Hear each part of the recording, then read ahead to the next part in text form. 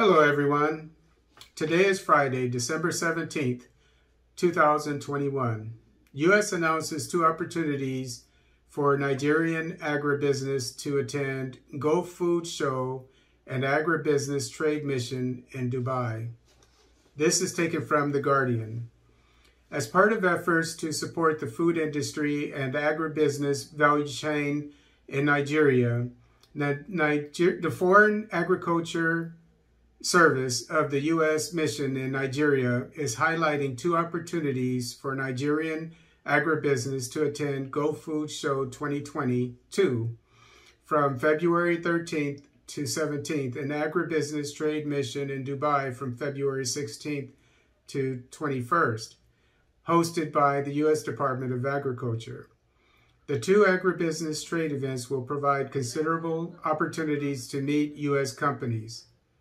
The goal of the Gulf Food 2022 show and the trade mission is to increase two-way trade between the United States and other countries of the world.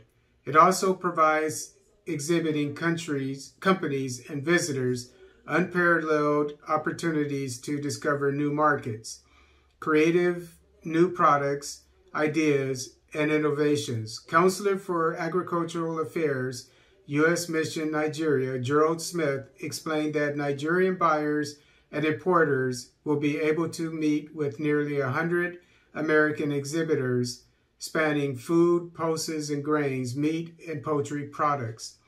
He explained that the Gulf Food Show and the Trade Mission will provide Nigerian participants the unique opportunity to meet and network, quote, one-on-one, unquote, with some of the top decision-making food executives that are looking to meet and do business with international partners. Quote, the Foreign Agricultural Service is ready to welcome Nigeria buyers to this opportunity to interact with high-quality U.S. exporters, unquote, Smith said. Quote, participants will discover new products and suppliers and stay up to date with the latest trends in the global food and beverage industry, unquote. Market prospects at the Gulf Food Show include dairy products, frozen poultry, chilled and frozen red meat, fresh fruit, snack foods, confectionery, packaged foods, dried fruit and tree nuts, potatoes, wine, beer, and fishery products. Gulf Food Show is reputed to be the largest American-focused food and beverage trade show in the Africa and Middle East region. Nigerian agribusiness companies interested in attending the Gulf Food Show and Agribusiness Trade Mission must register in advance and pay their own way to participate. The thing I get from this is that this program is calling for Africans to import food from the United States, maybe from other Western countries as well, but obviously primarily from the United States. And the types of foods are dairy products, which Africa is more than able to produce enough of for the African continent. Frozen poultry. There's no need for frozen poultry in Africa because there's enough land to have chickens and to have a fresh poultry industry throughout Africa. Chilled and frozen red meat, same thing. Fresh fruit, same thing. Snack foods, not needed. I mean, you should be able to produce it.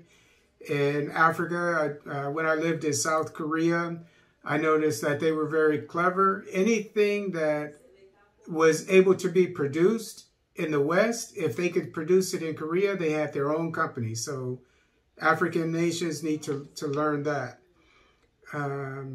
Confectionery, packaged foods, dried fruit, and tree nuts, potatoes, wine, beer.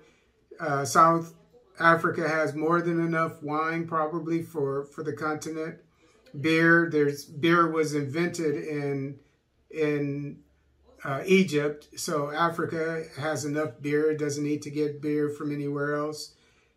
Fishery products, just don't let the Chinese and other countries come in and fish in your waters, Africa, and you'll have enough. Your own fishermen will be able to produce or catch enough fish for the whole continent. And might I add, keep the Chinese from polluting your rivers and lakes with their mining industries, so you can get fish from there as well.